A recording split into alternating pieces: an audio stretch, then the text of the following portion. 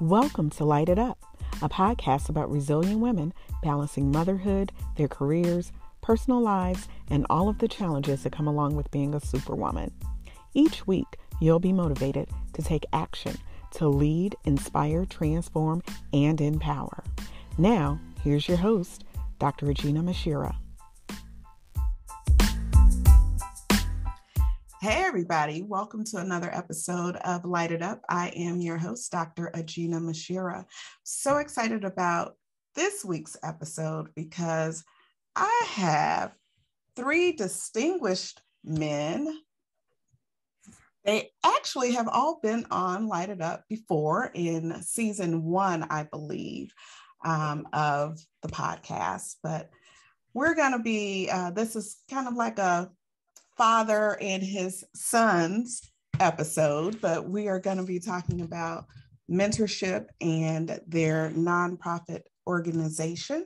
But I would like to introduce to everyone Eugene Muhammad and Eugene Khalil Muhammad and Eugene Jamil Muhammad. So there's going to be a lot of confusion. I'll refer to them by their middle names. And when I'm talking to the dad, I'll refer to him more than likely as Big Gene. But welcome, gentlemen, to LITE It Up. Thank you so much for joining me today. Thank you. Thank you for having me. So I have had the pleasure of having each of you on the podcast. I actually had Eugene Khalil and Eugene Jamil on the podcast. Last year, we talked about education because you both work as teachers at a middle school in the area. And Eugene, Big Gene, we talked about fatherhood. So I think this is really a great opportunity to reintroduce you all to the audience and talk about the nonprofit organization that you all have established and talk about kind of, the reason why giving back and empowering youth is so important. So Eugene, I want to start with you because you also work in higher education. You are a professor, and one little fact that I guess I could share with the audience is that all three of you are Morehouse men. So that's why I said I have three distinguished men, because everybody talks about those Morehouse men, right? So Eugene, why don't we kind of start with you and give us a little bit of an introduction of who you are, and then kind of talk about, the influence that you've had on your sons. I want to talk about that, and then we can get into the organization. Yeah. Well, my name is Eugene Muhammad, as you've already stated. I'm a product of the South Side of Chicago. I attended Whitney Young High School on the West Side, and then went down to Atlanta, Georgia, and matriculated at Morehouse College. One of the things that they basically drilled in us at Morehouse was service. And so I was a Bonner Scholar there, actually. And we would do service-oriented activities throughout the year. I remember Techwood Homes over there on Georgia Tech's campus before they tore them down. I just got back, so I just rode by there and was reminiscing a bit. And so, when I came back to Chicago, the first thing I had on my mind was, how do I give back to the community that had produced me? And so I immediately went to West Puma Elementary School, started a little before school algebra program called Rise and Shine. And then I did a Boys to Men program there as well. And so that was pretty much the start of my giving back. I immediately realized that the best way to give back is, of course, to organize and then leverage resources and galvanize collective resources so that you can do some of this work and actually render those wraparound services that all the nonprofits talk about. But it's a collaborative effort that's key. So. Absolutely. Okay. So now, Eugene, Khalil, you're the oldest, right? Yes. See, okay, I got it now.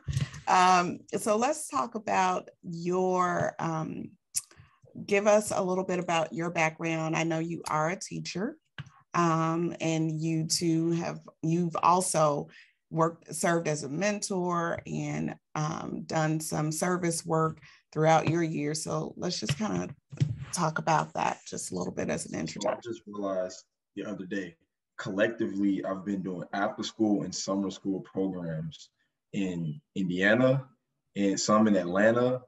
And I've been in a bunch of schools in Chicago for 10 years, like it's exactly 10 years. So I'm proud of that.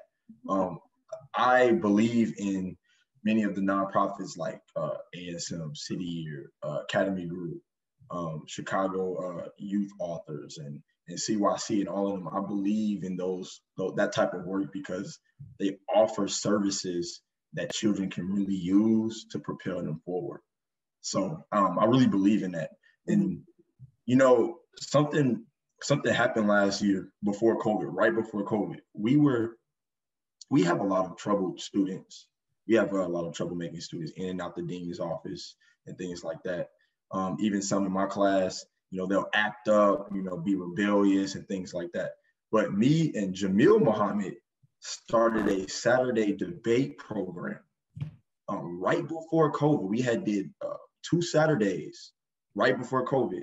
And when I tell you that those same problematic students from the normal day-to-day, on that Saturday, they were the most well-behaved, engaged students like ever, you know what I mean? So that made me realize that some students just need, some kids, you know, K through 12, they just need options, you know what I mean? So they weren't excited about anything, but for some reason, you would never think that the thing that these kids wanted and needed was a Saturday debate program, because they like to talk, right? They like to argue, they like to speak, they like the attention. So if you get them a platform where they can do those things and express themselves in that way, you know, that can really be beneficial. And who knows what would have happened if we had been able to continue those Saturdays and build that relationship with those students. We probably would have saw a change in their behavior and productivity throughout the school year.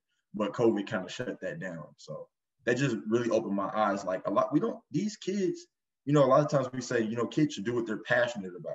And even kids and adults, sometimes if you're not presented with the opportunity, if you don't have the option, then you can't really, you know, you don't really know what you're into until the option or opportunity is presented. So. Right. Exposure is definitely key. So Jamil,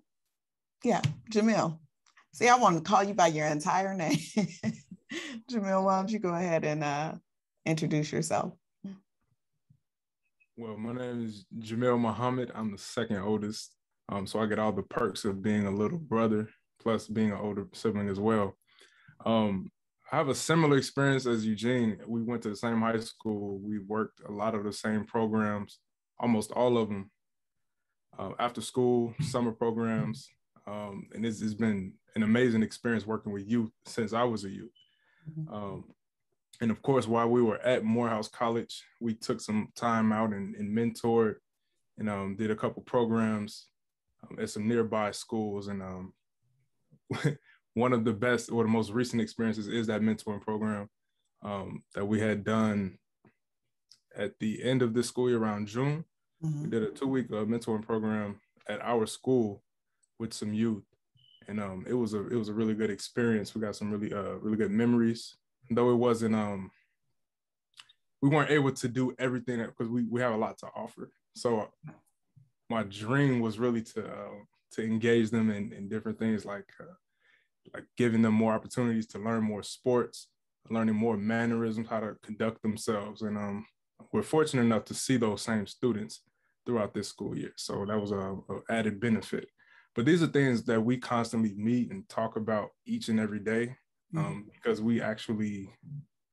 he talked about they needed options, but one thing that I noticed is that they need love and love with those options. So not only are we offering the service, but we're offering tools that they can use to benefit themselves in the future and now. And that has to come from a spirit of love. We could stop right there. No, but you're absolutely right. I mean, considering everything that our community is faced with, so many times I hear parents saying there aren't enough programs out there to keep our children engaged. They don't have anything to do. But there are programs available. It's just making sure that the exposure is there so that people are aware of those opportunities that exist for their children. Now, your nonprofit organization, EmPrana, is more like a family affair because there is one other member of the board of directors, right? Yasmin Muhammad, who couldn't be here with us, but she is a Spelmanite, correct? So you all really keep it in the family there with that connection. So why don't you all talk about, I understand that the organization really focuses on kind of bringing change, within the community by providing quality after school programs and summer enrichment programs. What was the motivation? And you kind of touched upon it, but what was the motivation to actually establish a nonprofit organization versus just doing, service work without the formalization of a nonprofit? Either way. I could jump in real quick. I think that we talk about this a lot, that a lot of the changes that we want to make, they rest upon the shoulders of individuals. And I think we want to really institutionalize some of the changes that we want to see. And that's something that requires planning, that requires, again, pooling resources and taking not just even talking about material resources, but all types of social capital that we could bring. That's intellectual, skill, et cetera. And I think that being the focus was the primary motivation, was how do we now create a platform from which we can do work that focused on Chicago in general, yes, but also on starting with the South Side. I mean, one of our goals was to make debate, and we wanted to come up with something like hip hop debate, some new hip form of debate. Why not make debate kind of a household name throughout Chicago? In the same way that basketball is, in the same way that, football or baseball maybe, I don't know, our baseball teams aren't that good, but definitely hooping. Everybody from Chicago hoops. Well, I want it to be that everybody from Chicago debates, and they debate well. But that should be an example of, having the vision of really permeating all of the various sectors throughout Chicago with these programs and activities. And hopefully it'll grow. It'll grow something that probably could be national. Now, when did you all launch EmPrana? July 4th, 2018. Oh, wow. Well, you all have to, for the audience who does not know the significance of July 4th, particularly to those of us who bear the last name Muhammad, we may need to give you a separate educational lesson on that. But that is known as our independence, if you are familiar with the teachings of the Honorable Elijah Muhammad. All right, I like that. So, and that significance in that too. We thought that was a part of it. That this will be the founding date, and bringing all the significance that comes along with that. Of course, with our Savior coming here in the hills of North America, right? Absolutely. You know what I can appreciate, what I can say right now that I appreciate about having you all on is, when you think about our Black men in our community and just thinking about, the relationship between fathers and sons, for example. I know I've seen you guys interacted with you all, so I know you all really do sit down and have conversations, but to put work behind the talk, you know? So it's not as if you're just sitting around having conversations and there isn't any productivity and there isn't any action. And I think that's really, really important because our young men and women, they need leadership and guidance from our men. So I just want to kind of, you know, pause and digress to say thank you for being an example and building something with your sons and your daughters. All praises due to Allah. I think, one of the things that really pressed us, and I share this with my sons, that, man, what do you want to leave when you leave this planet, when you leave this life? What legacy do you want to leave? And do you have a vision that will impact our loved ones, our community members after we're gone? And for me, I'm at a later stage of my life. I think about that. I think about how people will remember me. The lives I've touched as a teacher, a program, coordinator or an instructor in the program. I really think about that. And for me, that's a great goal of life. A lot of people talk about, gaining material wealth, career advancement. Well, what about touching the lives of people and blessing them where you find them? Right. Absolutely. Can you talk a little bit more about the debate, program that you all established and the benefits that the youth received from participating in that program? And I'm curious to know, did you guys have any young men?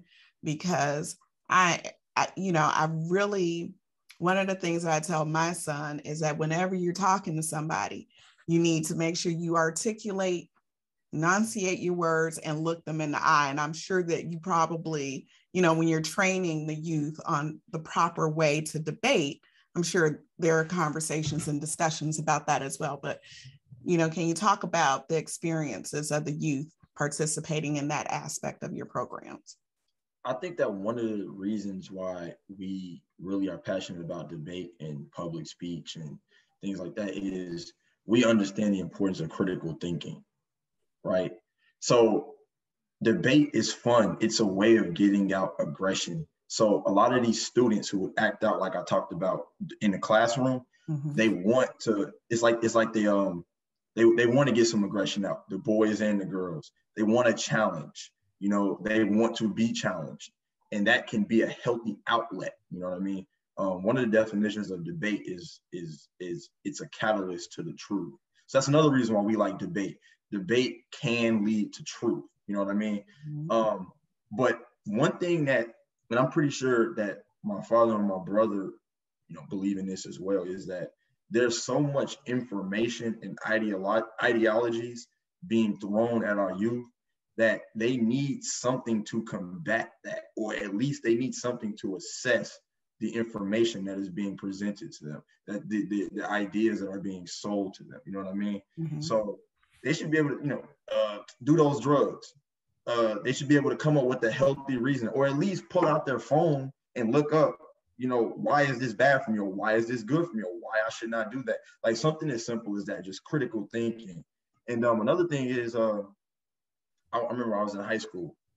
We were all sitting around talking about smoking weed. And this guy, one of my friends, we call him Hands. He's like, yeah, man, I'll smoke weed because Kanye smoked weed. And I was just like, me and some of my friends just sitting there like, wow, that is some bogus reason. That is terrible reasoning. They should be able to come up with reasons better than that. Even I was at Morehouse in a class. This guy was really committed to marijuana, and he said marijuana is going to cure cancer. And I reached back and I said, so why hasn't it?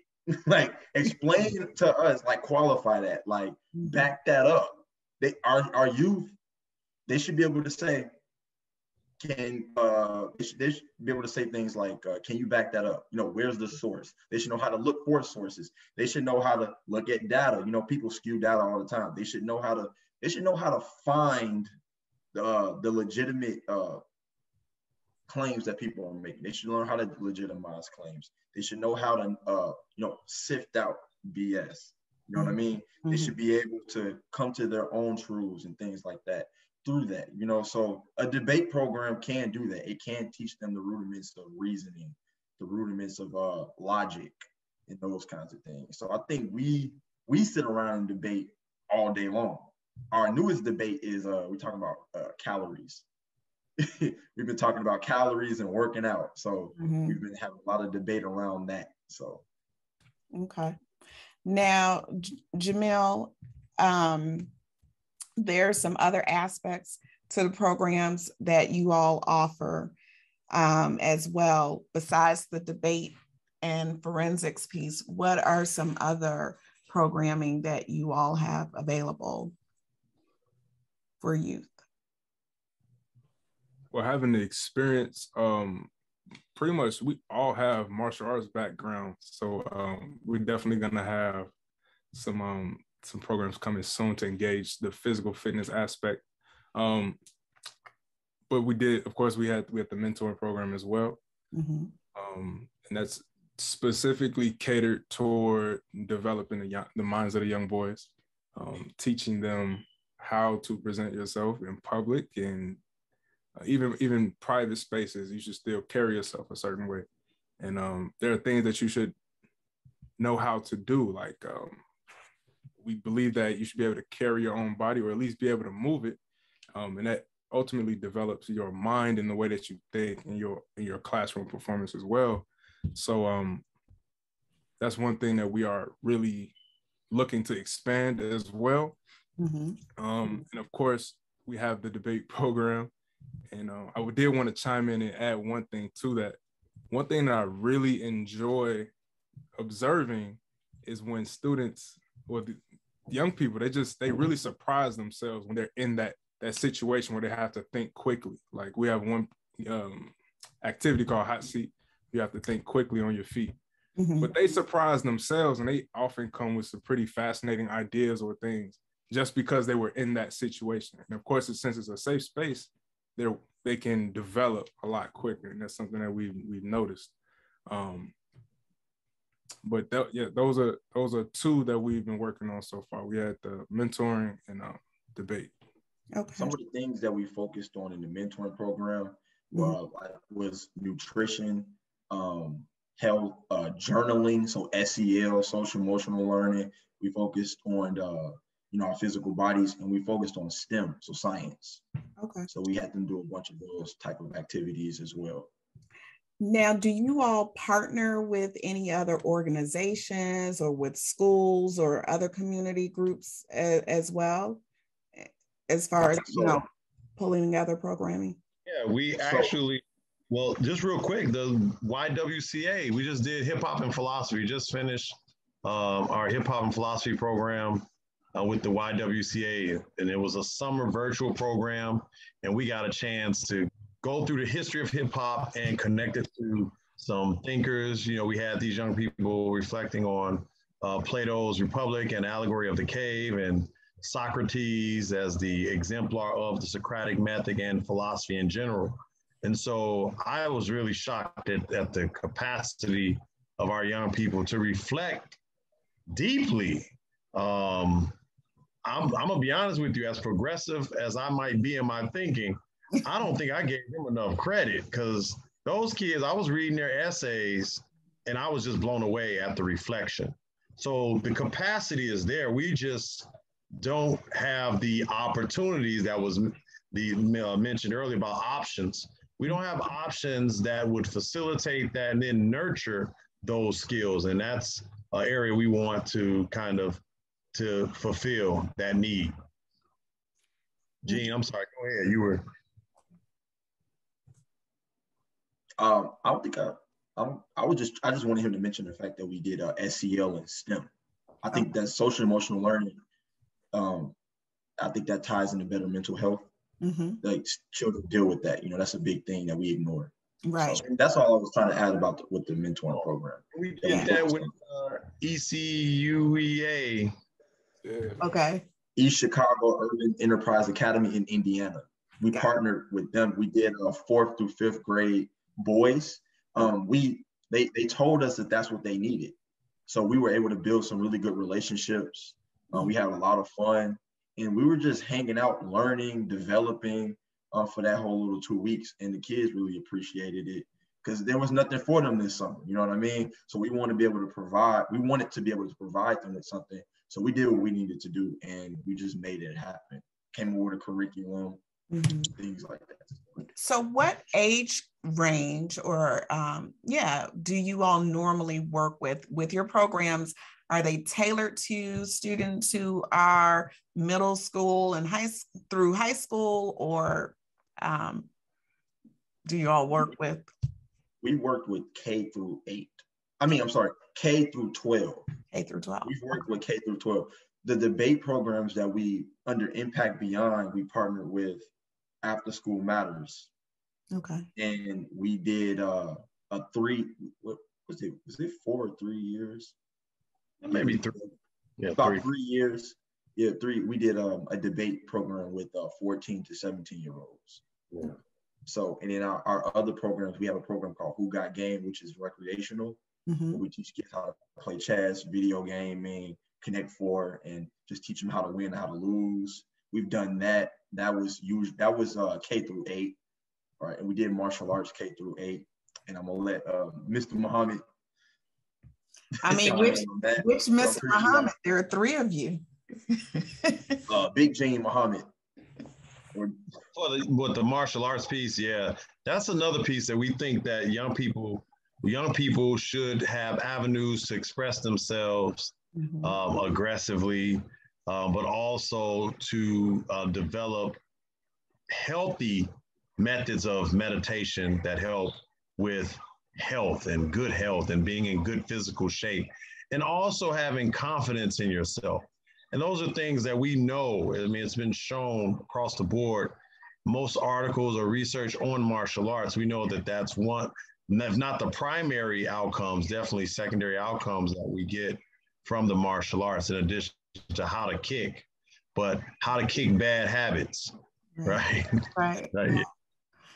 You know, I just thought about when I was younger, I took martial arts. Didn't last for long, but as was you a ninja? They have little stars at people. But when I got older, I took Aikido. Yeah. But I know there's the discipline that's involved with martial arts is second to none, and certainly something that we should probably all try to get involved in, because you before you act or react, you know, you're going to think multiple times before you choose to react. So the discipline definitely is something. Have confidence in your capacity. You know, people who know how to fight are less likely to fight. Exactly. Understand the seriousness of physical confrontations. And they're less threatened. I've been in a variety of situations and I don't easily threat. However, I'm very good at assessing threats, but I'm not, I don't overreact. I don't have to go get a gun and shoot somebody because I'm scared. And I think that's very important given the current state of our communities, where you have so much gunplay, which comes from a mismanagement of emotions. Right. Yeah, absolutely. How can people get involved or get their children involved in your programs? Where can they find you or get more information? We have on our website, we have a direct link at the bottom. You can email. What's your website? The website is EmPrana.org, EmPrana.org. We have our programs, what we're about, our mission, and we also have a direct link so that you can contact us at any time. We'll respond. Okay. Yeah. And because of COVID, we don't have a problem really custom fitting programs Sometimes we will construct and build a program around a need. Somebody like, look, we need, I don't know, we need some break dancers who also know how to throw them stars that Sister Aginah was throwing when she was a kid. We could do a program for that. We could do a program of breakdance ninjas. Absolutely. Now, here's something that's very important. Don't tell me you was a break dancer too. Hey, come on now, that's just too much. You was a ninja and a break dancer. You know who you talking to?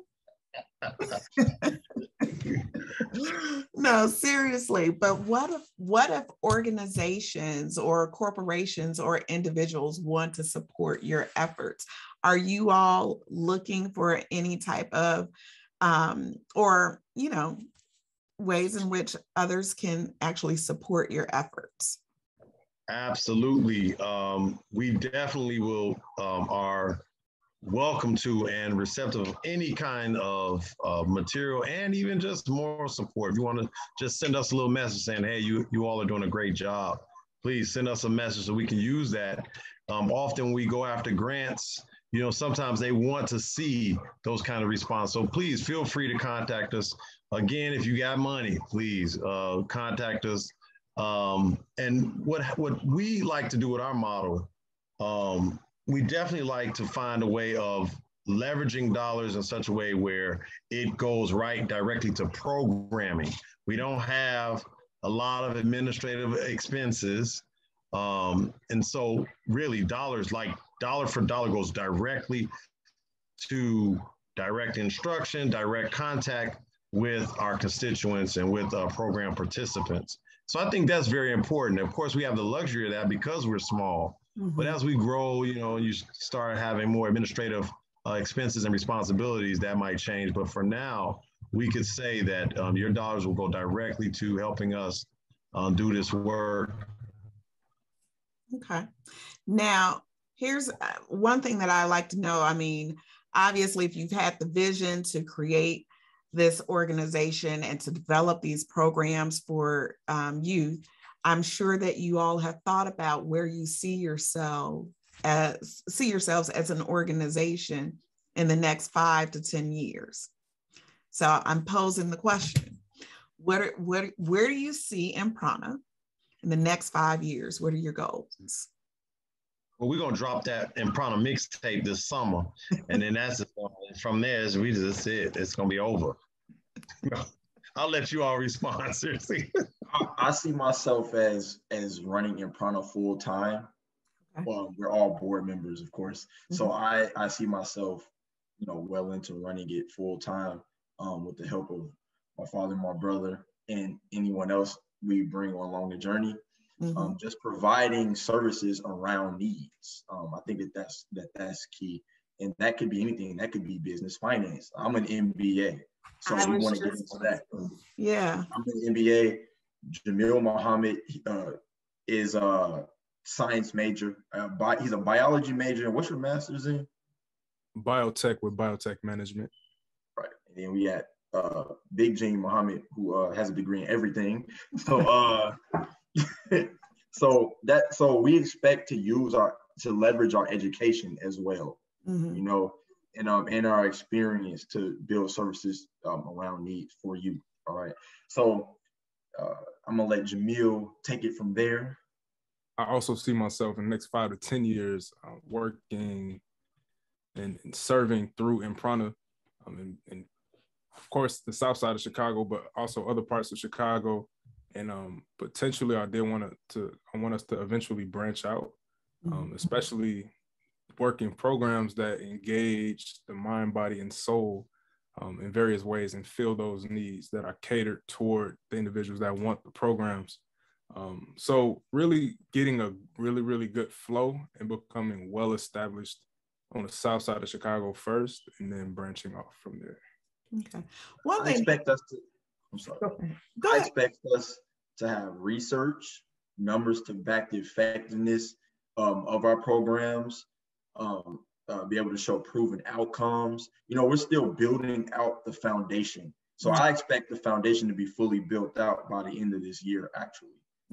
That's our goal. So we're still working, you know what I mean? It's crazy because I didn't know how much work It was with a nonprofit specifically. And so we started, and I would like to teach some of these youth out here who want to start their own 501c3s, how to do that, you know what I mean? And what's to be expected in that thing. So I expect us to, all right, so this is my overarching goal. I expect us to be well known.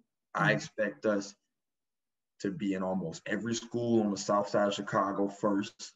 I expect us to be a #1 contact. I expect us to be as ubiquitous in terms of people's minds when they thinking about writing those grants or donating money for like companies like After School Matters or like City Year and things like that. So I expect us to be doing a lot more. I expect us to expand, you know what I mean? So and we all expect that, we expect to grow. Right. Okay. One thing that I should have asked the beginning of this interview, and I didn't ask, EmPrana, how did you all come up with the name? I know it's impassioned, empathy, empowerment, and you all are institutionalizing transformative change. But how did you all come up with the name? It's a combination of our first initials, the E and the M, and then Prana. Prana is from the Vedic or Hindu traditions, and it means the breath of life. And so we really want, it's parallel to Chi. If you want to go to, some of the more Eastern Asian traditions, Chi or Ki. But we want to be that catalyst that brings the breath of life, that life energy back to our communities that are in need. And so that is EmPrana, and we all those terms, you just empower. Like you see my head, like empowerment is a central and core value of ours. We want to empower young people, young women, young boys, people who are marginalized. We want to be that go-to. So yes, in the next 5-10 years, I would love for people, when they're thinking about who can we reach out to do this work, they'll think, wow, EmPrana all day. All right. And there's also the breath of life by the Honorable Jamil Muhammad. All right. See all that connection there? That's doing right. Some with those lessons, brother. That's right. Right. Good stuff. Good stuff. So tell the people once again where they can find you, your website, and again, if they want to get their youth involved, or if they want to reach out to provide any type of monetary or moral support, how can they reach you all? Go ahead, Jamil. Give it to them one more time. You can reach us via our contact information from our website, EmPrana.org. That's EmPrana.org. We have an email address or phone number you can reach us by. We will respond very, very quickly. Awesome. You can text that number directly. Okay. Yes, sir. All right. Well, I always put you all on the spot. You have an open invitation to join me on LITE It Up. If there are any programs that you all, or special events that you all have coming up, in the future, pick up the phone, let me know, and come back and join me once again on LITE It Up, where we aim to lead, inspire, transform, and empower. So thank you so much for joining me for this week's episode. And for those of you in the viewing audience, if you enjoyed this episode, make sure you share the information with someone else. Share the podcast with your family and friends. Make sure you support these three men and the entire board of directors of EmPrana, because they are doing excellent work in our community. And we need to make sure that we support those individuals who are working diligently to support and to transform our communities as well. So until next week, I want you all to continue to light it up and shine bright like a diamond.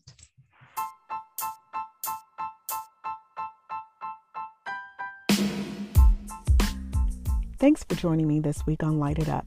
Make sure you visit my website at www.lightituppodcast.com or www.aginahmuhammad.com. You can also find me on social media using the handle @LightItUpPodcast. If you like what you've heard, please be sure to hit the subscribe button so you'll never miss a show. While you're at it, I'd appreciate a rating on iTunes, or you can simply tell a friend about the show. Be sure to tune in every Tuesday for a new episode. Until next time, light it up and shine bright like a diamond.